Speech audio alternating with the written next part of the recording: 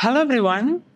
So today we are going to discuss some great problem, and it is from the famous contest of Olympiad, that is International Math Olympiad 2023. This is problem number 2 of the year, and it's related to geometry.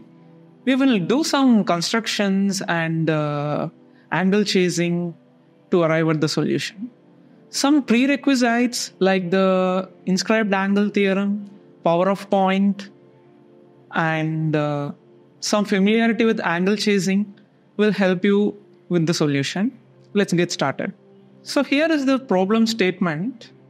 We are given an acute angled triangle with AB less than AC.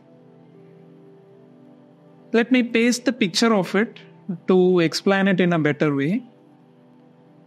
So here is the picture. So we have an acute angle triangle as shown, and AB is less than AC, so which we have incorporated in this diagram as well. Or we can equivalently use the fact that angle B is greater than angle C, and omega is the circumcircle, which is also shown here, and S is the midpoint of the arc BC that is containing A. So that is also marked here.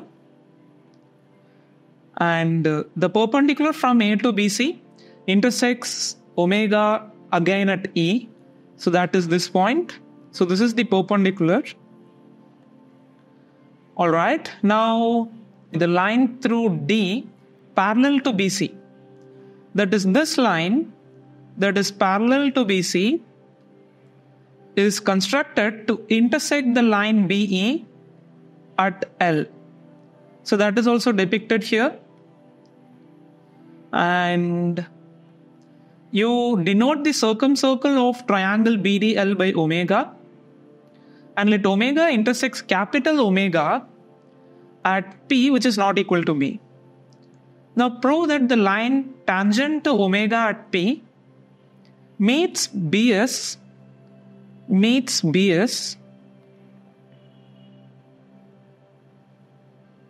at the intersection of angle bisector of angle BAC with BS. So this can be again rephrased as the tangent at P to omega and the line segment BS and the internal angle bisector concur at a point. So let's prove this in a different way. First, let us assume that X0 is the intersection of angle bisector with the line segment BS. Then let's prove that PX0 is the tangent at P to omega. So first, let's observe a few things. Since it's acute angle triangle, there are no configurational issues. So angle chasing can be done without any worry. Okay. So we can proceed without any apprehension. Then let's find angle SBC. So we are now interested in angle SBC. So to find SBC, construct SC as well. And notice that since S is the midpoint of the arc, the segment BS would be equal to the segment CS. And angle BSC equals angle A. So this would be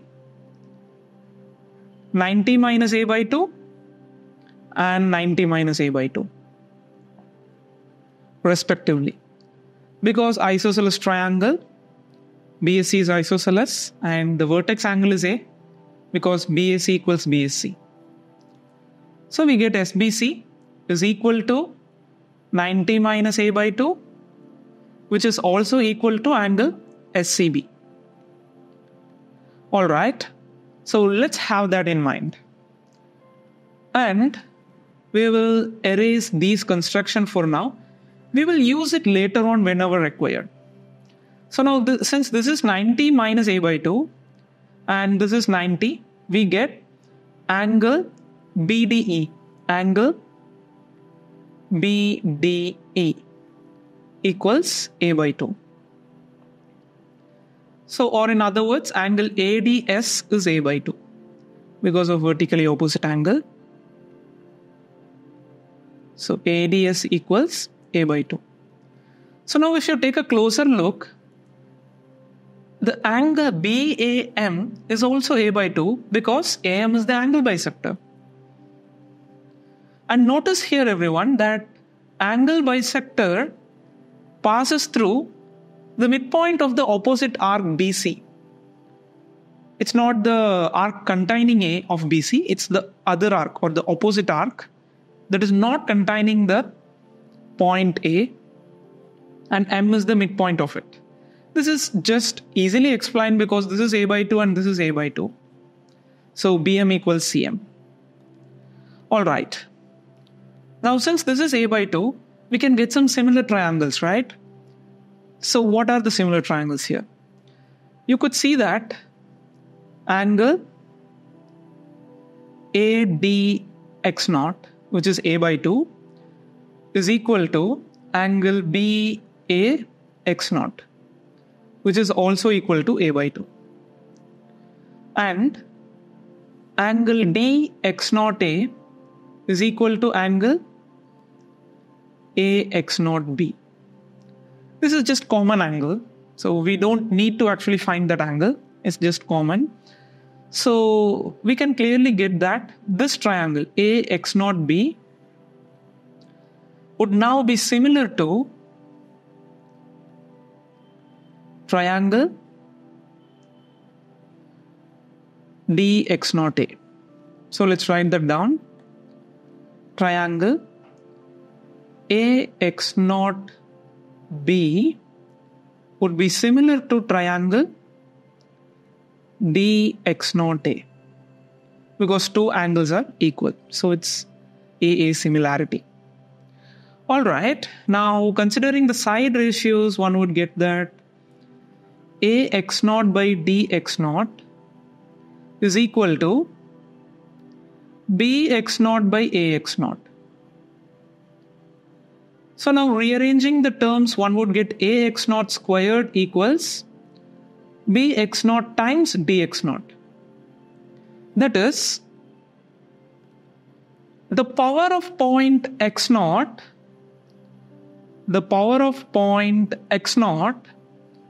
with respect to the circle omega is equal to AX0 square. Because BX0 into DX0 is the power of the point. So hence, this length, the length AX0 when squared gives the power of point X0. But we know that the tangent from the point X0 to the circle omega will also satisfy a similar property. Let's say the point of tangency from X0 to the circle omega be some k. Then X0 k squared equals the power. So thus, we just have to prove that AX0 squared equals PX0 squared, because proving it would prove that P is that point of contact from X0 to omega when the tangent is constructed. So we have now converted the two proof statement to just be AX0 squared equal to PX0 squared, or equivalently AX0 equal to PX0. Alright. So let's take some other perspective in this problem. So do some 3 points look collinear in this diagram? So think about it. But you can figure out that these 3 points are collinear just by inspection. You need not prove that. So, but now let's try to prove it. So if you consider angle LPB, I know it is equal to LDB But LDB equals 90 minus A upon 2. Because LD is parallel to BC and BD is the transversal. That makes angle LDB 90 minus A by 2 because SBC is 90 minus A by 2. And hence LPB is also 90 minus A by 2. Alright, now join P to S. Let's find angle SPB. I know that angle SPB would be 180 minus the angle SCB. But what is angle SCB? As we already found, it is 90 minus A by 2. Hence the angle SPB would be 90 plus A by 2. And hence angle LPS is 180 degree. So we have the following, that points SPL are collinear. Now we will be extending PD to intersect the circumcircle at F. And let the second intersection point of AD with the circle omega be L prime. So now let's take a new diagram to make more inferences. Alright, here comes our next diagram. So I have deliberately made SPL collinear because we have already proved it. So it is as shown here. And as I mentioned, PD is extended to intersect the circumcircle of ABC at F, or the circle capital omega at F, and let it intersect AM at K. So these are the constructions, and L prime. AD intersects the circle omega again at L prime other than D. Alright, so let's try to figure out some angles now. First of all, notice that this entire angle is 90 minus A by 2.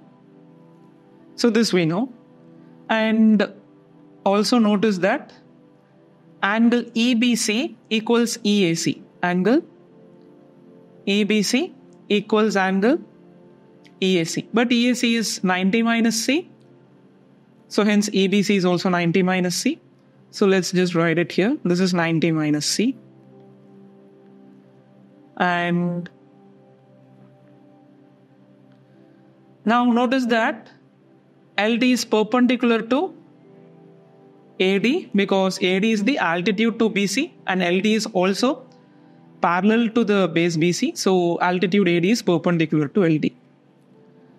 So now this angle would be, that is angle ABS.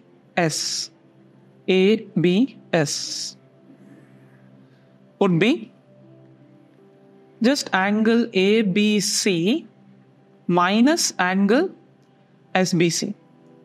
But what is ABC? It is just B minus SBC would be 90 minus A by 2. And hence we have B minus 90 plus A by 2. But 90 can be written as A by 2, B by 2 plus C by 2. And you have a plus A by 2 again. So minus A by 2 and plus A by 2 cancels off. And you get just B minus C by 2. Hence angle ABS is B minus C by 2. And let's call B minus C by 2 value as theta, because you will now understand how important or how crucial this factor is, this angle is. So let's say this angle is theta.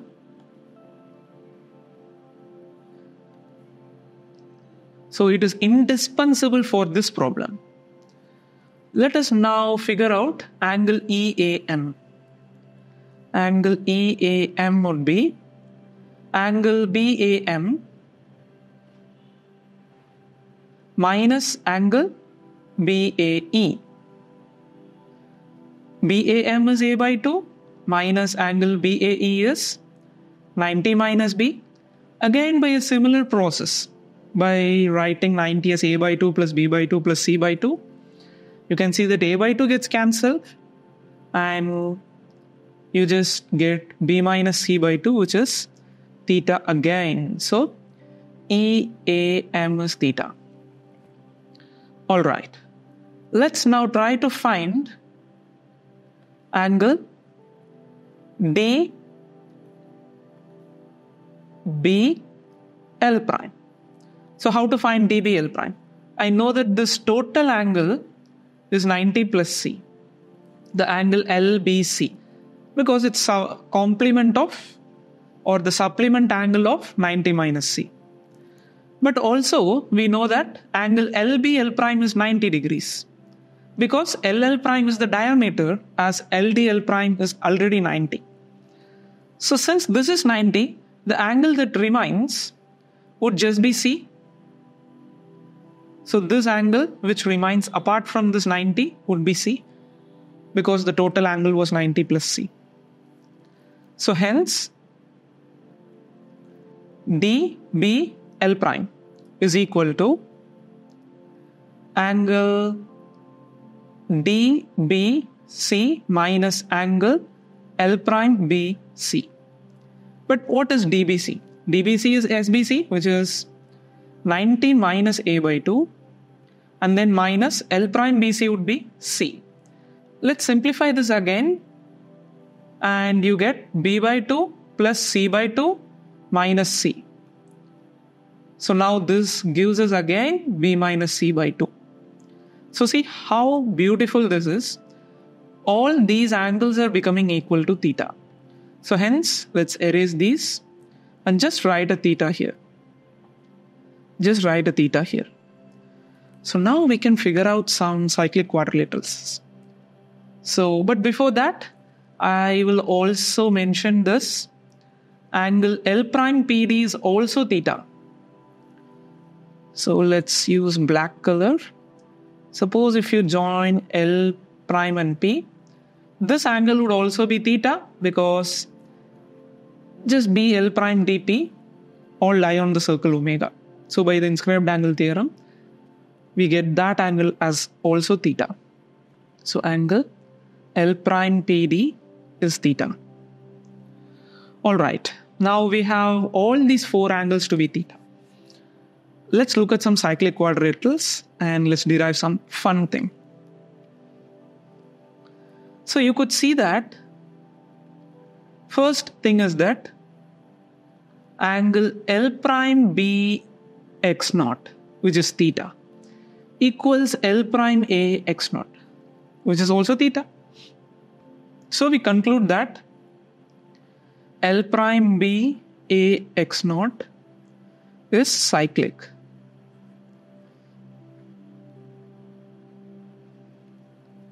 Because the converse of inscribed angle theorem states that if the angles subtended are equal, then the all points on the boundary lie on a circle. So, upon this observation, construct this circumcircle as shown. So, it will look like this: A, x naught, L prime, and B. Now, notice that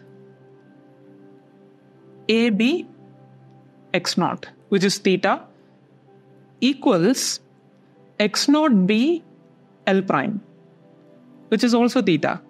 So thus the chords AX naught equals x naught L prime. So let's take a note of that. Since the chords subtend equal angles at the circumference, they must measure the same. So AX naught equals L prime x naught. Alright. Now let's observe some other cyclic quadrilateral. We do have AP L prime K, because angle L prime PK equals angle L prime AK. So again, by the converse of inscribed angle theorem, these points lie on a circle. So L prime K A P is cyclic. Alright. So now let's make one other observation. let's use a new diagram as this is getting messier here. Alright, so our cyclic coordinators were L prime B A x naught. So let's write that down. L prime B A x naught. And then L prime K A P. L prime K A P. So these are cyclic. And what was our other deduction? It was that Ax naught equal to L prime x naught. So that is the second point. Ax naught equal to L prime x naught. Alright. So now let's just take two of those equal angles. We had proved that this is theta and also that angle ABS is theta. So now, first notice that angle LP L prime is 90. This is because LL prime is the diameter. So that means angle SP L prime is 90 degrees. Angle SP L prime is 90 degrees as they are collinear. Alright, now SP L prime is 90. Since we had proved that ABS angle ABS is theta, we also know that angle ABS is APS because P lies on the same circle, capital Omega. So APS is also theta. So let's construct APS. This is theta. Now think about the angle APF. What is APF? This total angle. As you could see, it will also be 90 because angle SP L prime was 90. And so this angle would be 90 minus theta because dP L prime is theta. So hence 90 minus theta and theta adds up to 90.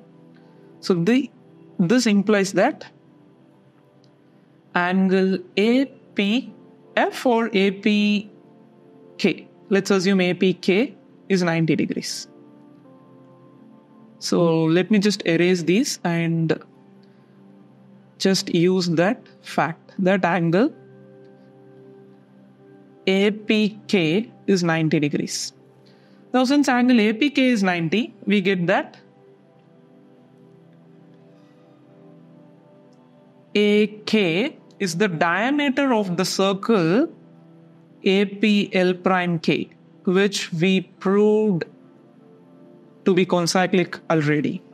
We proved that APL prime K lies on a circle already. So now APK being 90 just entails that AK is the diameter.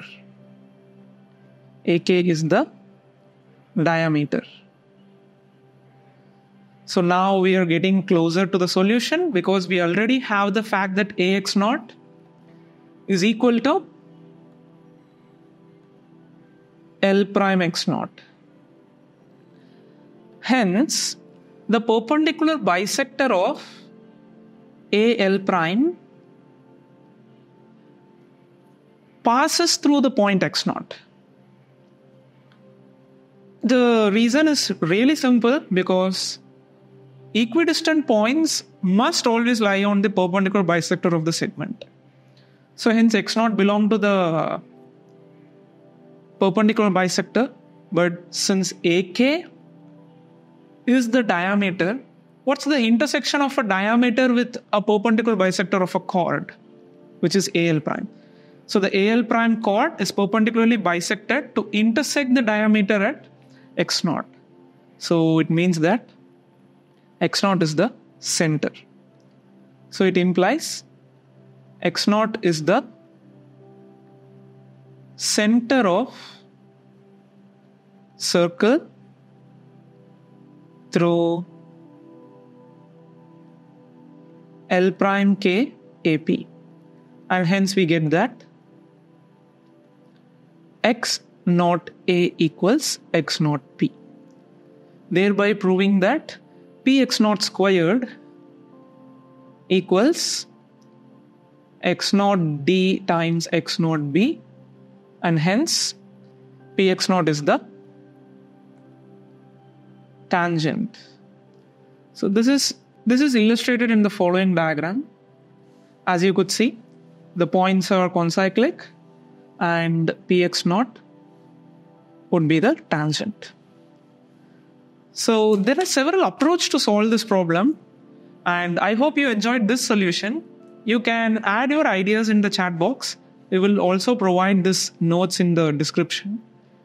And let's meet in the next video. Happy learning, everyone. Bye.